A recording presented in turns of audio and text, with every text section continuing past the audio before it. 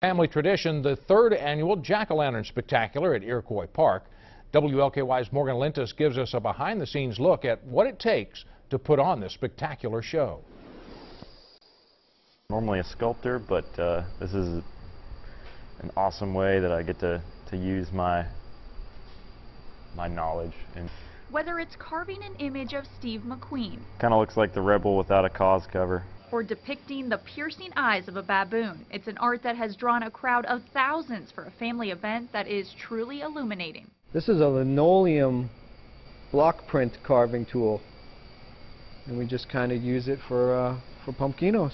More than 5,000 carved and lit pumpkins will illuminate the quarter-mile walking trail in Iroquois Park. The pumpkins show the true artistry of their creators, who are just as unique and diverse as the pumpkins they carve. My name is David. I've always been involved in art in general. I have a degree from Murray State in studio art. For months, artists with a passion for pumpkins are in this studio as they carve, create, and prepare each jack-o'-lantern. Take this to the dark room, make sure everything glows really nice, and see if there's anything I have to touch up on it. At this point, it almost feels more like a sculpture than a drawing, just because it's more hands-on. Yeah, so I'm just going to go in here and brighten this edge up, make it pop out a little bit more. Yeah, so honestly, pretty happy with it. And the process is non-stop for the duration of the event. Each jack-o'-lantern design is carved several times on a new pumpkin and then replaces a pumpkin on the trail, so the pumpkins always look their best. So it's around the clock,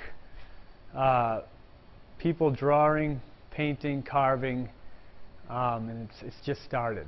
This year's theme is The World is a Stage, and it's set to music. You'll see artists, actors, heroes, villains, and even a historical landmark or two. It will have a little something for everyone. Instead of putting an image on a pumpkin, we turn the pumpkin into an image. The woods has a presence of its own. You know, to walk through the woods at night it's just a magical, creepy thing. All right, Morgan Lintus reporting. The event starts tonight at dusk and runs until 11 p.m. 90,000 people are expected to attend this year.